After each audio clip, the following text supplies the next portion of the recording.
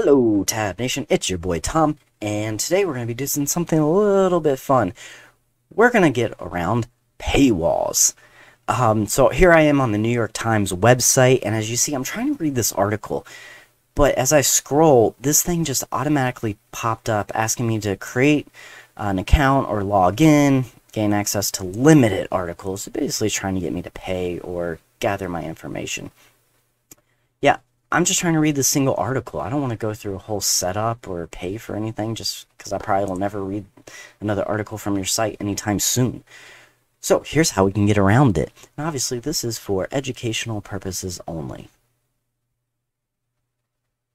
Anyway, basically, and let me resize this a little bit better so we can see. This right here, it's using JavaScript, so it's pretty simple. We're just going to go up to our settings up here, the little three dots.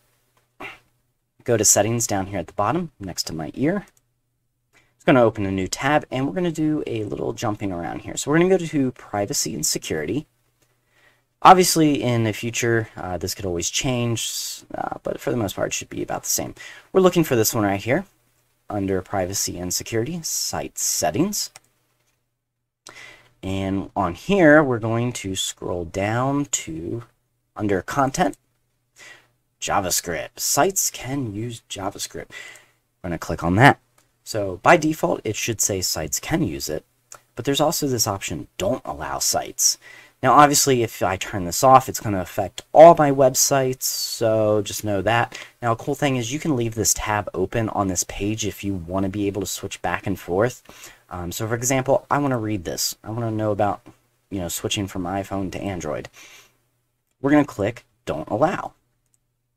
Now we're going to go back. Obviously, I need to refresh the page because the JavaScript has already preloaded. And look at that.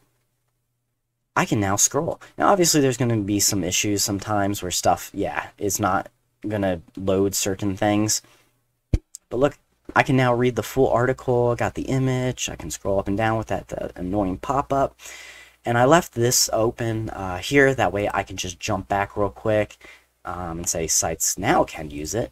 Go back, refresh, and there we go. Took a second there. And look, we're back to being behind a account pay/wall, whatever. Yeah, pretty simple, pretty easy to use. Let me know if you have any questions about this. Hopefully it helps you. 'Cause I feel like knowledge should be free. Why should I have to give you all my details to read an article about something that could be important in my life and just help me be a better citizen, or for some reason want to know how to switch from iPhone to Android and why it matters to me. But yeah. Alright, everybody. Hope you like this video. If you want to see something else like this, or you got any other tool tips or Chrome tips that kind of work like this, definitely let me know in the comments below. Maybe we can find some other cool videos to do on something like this. Alright, everybody. Hope you enjoyed. Short video. See you on the next one.